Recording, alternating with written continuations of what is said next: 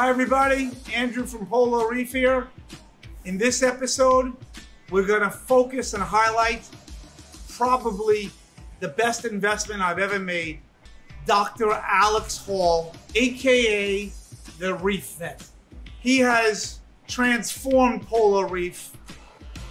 Just to give you a few examples, he finds pests in corals and examines corals that we would have missed. He scrapes our fish, and we can actually quarantine fish without meds, and he can clear them, particularly sensitive fish. He treats my koi and injects them with antibiotics and takes care of their flukes. This guy is a wonder man. Without him, I don't think we would be able to operate this glorious place. Please enjoy this video and don't forget to like and subscribe.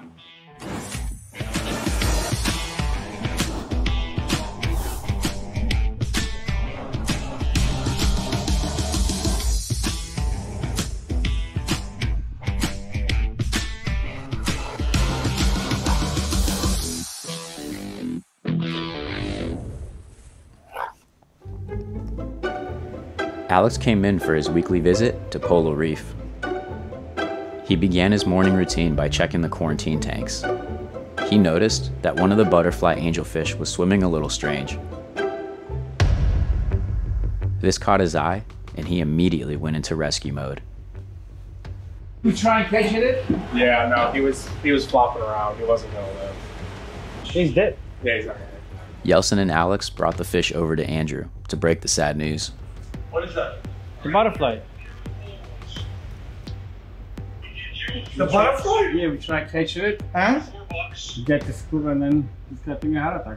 He had a heart attack? Potentially, or he came in on it, or Right. sometimes it's just there present. You know, he's stressed for whatever reason. What are we gonna do? Watch for anyone who has symptoms. I already have medications on standby. You see a symptom regardless of what it is. There's another butterfly that had a skin thing. Yeah, we can scrape him. We can scrape him right now and see if it's the same thing. Okay. Butterfly fish are susceptible to many different issues and can pass away rather quickly. This can contaminate the water. Can you tell whether it's internal or external? This So looks I'm a little... gonna do a necropsy on him. So this is under the scale right now. Right. So I'm going to scrape. If they go under the scale, I'm gonna actually do a full necropsy on him. Did you see the other one that looked a little strange, the skin? I haven't seen that one yet. Okay. But just because I've touched him, I don't want to touch anybody else. Okay. Okay. Polo Reef does not take fish death lightly. Andrew is concerned and launches an investigation. It's a really hard judgment call of, you know, do we go all hands on deck? Do we step back and see, does anybody else get it? If anyone else gets it, then we go, okay, do we get more aggressive? Is this just a one-off? Is he just stressed? Alex gets right to work. He carefully examines and scrapes the fish to get to the bottom of the issue. What caused this fish to die? It's a pretty extensive infection where there was several hundred parasites per, high power field. In terms of what we're going to do now is just to make sure that there's no other secondary infection, no other parasites. Alex begins by grabbing his equipment. He uses medical tools that you might find in a doctor's office. He sterilizes his equipment first to avoid any sort of contamination. I'm going to sterilize the outside so that if I see anything on the inside, we know that the infection, didn't just get contaminated from the outside.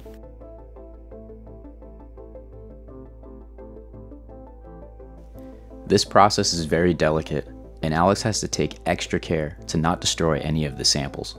Remove the layer of skin without damaging the muscle underneath, because I don't want us to have any artificial hemorrhage or any iatrogenic hemorrhages. Alex takes the sample for a closer look through a high-powered microscope. He's looking to determine a cause of death. So if you're looking here, so this was the bruising that you guys were seeing. Yep. I haven't found any in the gills. I haven't found any in the liver. So the best time to do a necropsy is Right now, after right? death. Yeah, exactly. Yeah. So I'd like to, keep going systematically. Keep going. He continues the biopsy by carefully removing the intestinal tract and the stomach. Normally, this takes a lot of time, but Alex, he's one of the best, and he can perform this procedure quickly. This can help determine a root cause of death and get to a solution quicker. So I took a deep biopsy of the muscle. So that's what's under there right now. I could put on the Polo camera. Alex uses the Polo Reef camera to attach to his microscope to record the findings. I'm not finding any indication that the infection started on the inside. Again, the worst trauma was on the outside, and we're getting invasion into the muscle.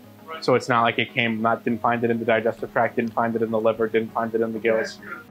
This is great news for the Polo Reef team. See how that's all moving? That's not a parasite. Those are parasites.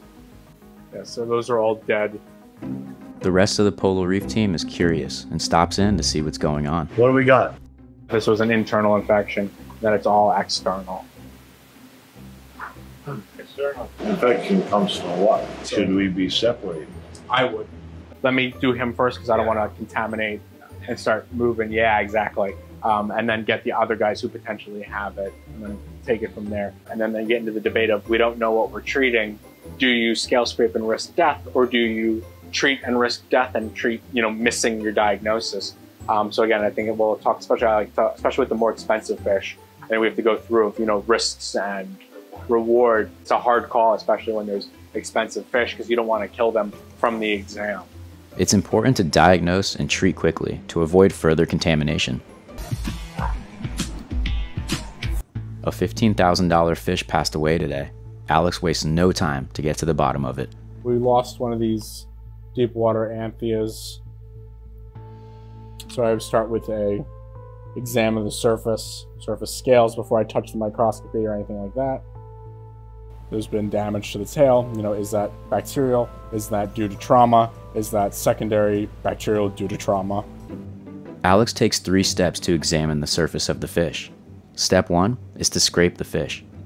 Step 2, he looks at it under the high-powered microscope. In step 3, he slowly examines the sample for anything that might stand out. So right now, those are just the scales. I'm looking for any ectoparasites or parasites that are on the scales. I need to cut that further. Luckily, the first sample, it came back clean. Alex goes in for a deeper look. He decides to collect a sample of the fish skin. Using the same procedures, he examines it further for anything that might stand out. Nothing overly exciting yet, no.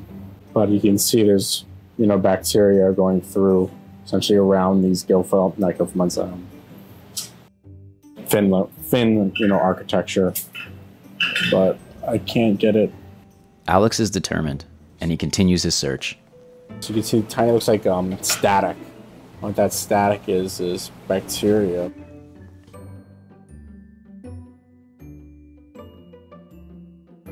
Alex finally finds his cause of death. Got it. Hey, Dom. It's completely shocking. Take a look. There's a hook in his stomach. Hook? Look. Oh, so it's not us then. No, it's not you. All right, show that. Yeah. Alex quickly brings what he found to show Andrew. I'm assuming the way they caught him is if we look in his stomach. Which amphia is this? This is the deep water.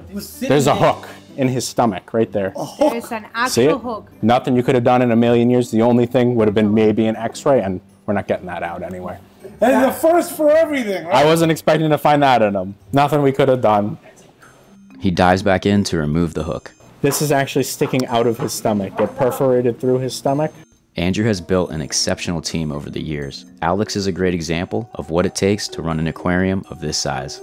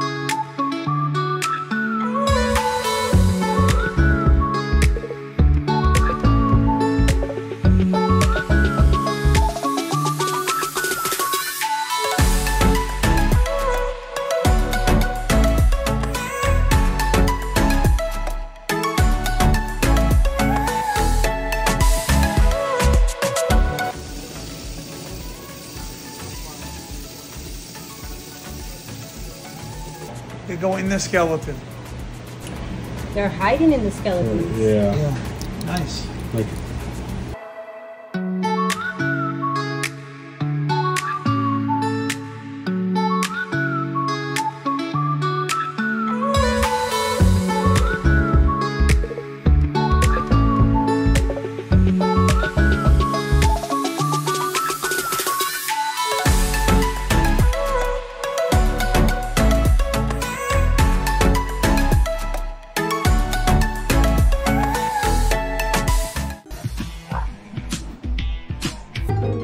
Summer weather can be tough for koi fish. Just like humans, they can get hot and stressed. Alex is going to investigate Polo Pond today to see how the koi fish are doing. Like anything else, he pays attention to detail. What we're doing now is we're just setting a sanding net just to move a population of them over to that side just so it's easier to catch. Alex will be scraping the koi, so he gets his tools ready. He enlists the help from Max to catch the fish. Using the net, Max can bring them up for Alex to perform his scrape of the skin. He'll have to do this a few times. So now just taking some of the mucus layer to see if there's any external parasites, but right now we're mainly looking for fluke. They were just treated 2 days ago for fluke. We had about a 90% reduction, but the goal is 100%. So now I'm just making sure that there's none here or at what level, if they are still present. Alex has gotten to know which fish don't like to be tested. She tends to be a splasher. And most of the times I try to get the lateral and dorsal aspects of the fish. I gotta wait for them to stop thrashing, otherwise they could potentially cut themselves on the slide. And I'm not looking for each individual fish to have fluke, but is there just fluke present in the pond? Alex will examine the samples for flukes. If they come back negative, no treatment is necessary. However, if there's a positive result, he'll need to treat the pond. so now I'm just scanning through the slide on low power objective. The fluke are pretty easy to see. You don't need a higher power objective or anything like that.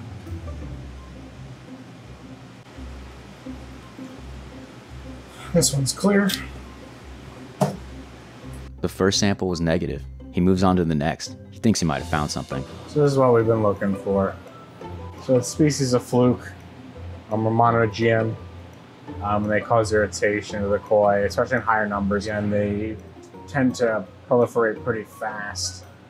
So I don't want to see any in the pond. And now the question is, how many other ones do we find? Yeah, so here we have one here, unfortunately. We were originally having about 50 fluke per fish. So again, the treatment's working, but again, just for their own well-being, I'd like them to have none. So 3 fluke on 3 fish out of 10.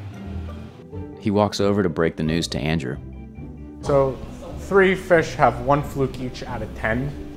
So again, I'd like to treat one more time. Compared to we were seeing like 20, 30 per fish. We're down 99%, but again, still want them completely gone. So the question is, do we treat with the flubendazole again, increase, again, speculating that the pond maybe 11,500 gallons. Or do the fenbendazole. Or do we do the fenbendazole? I don't think there's a right answer. I would do the fenbendazole because it started to work last time. I'd be 100% down for that. I can order that and have it in the next couple days.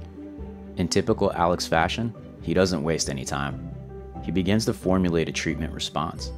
He understands the severity of the situation and acts accordingly. He heads out to the pond, mixes the medication, and gets ready to spread it. I just use a thicker gauge needle just to stir it out. Inject the solution under the waterline. Alex administers the medication right underneath the waterline in direct flow of the pond. This will ensure it spreads to all the koi fish. Typically, I'd expect to see results by tomorrow morning. Again, we don't know how long, again, it could start working immediately, but roughly, 12, 24 hours.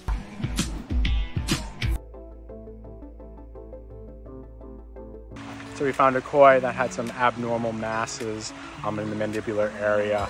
So today we did a fine needle aspirate as well as a bacterial culture just to rule out if there's a bacterial infection that's causing abscessation or if there's a mass-like lesion like squamous cell carcinoma.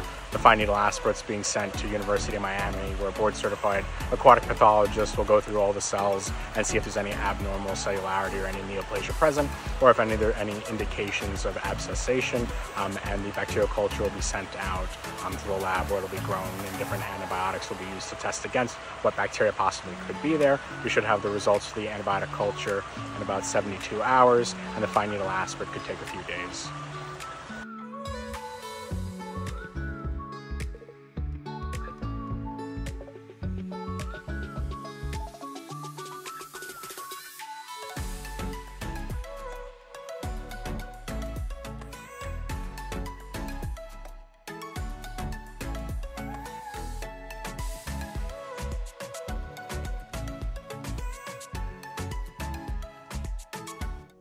Like everything else at Polo Reef, Andrew takes pride in providing the absolute best care for all of his fish. I hope you guys really enjoyed this video. Alex is so appreciated here and so needed. I bet you didn't know he also, besides fish and coral, he also does dogs and cats.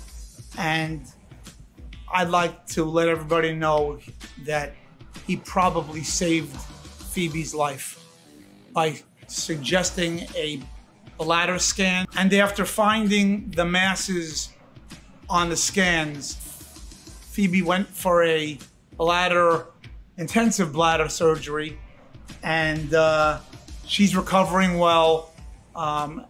It was benign, thank God, but they could have bled and killed her. So thank you so much, Alex, for all you do and all the care you give to our animals. But wait, guys, there's more. We are using experimental meds for coral diseases and fish diseases, and we have so much to bring to this hobby and for coral restoration. Please stay tuned as we develop these, and we'll bring them to you. Hope you guys like this video. I know that you guys love to see the stuff in the back and the teamwork involved. If you like this content, please subscribe on our YouTube channel so we can bring you more of this content. Thank you very much. See you next week.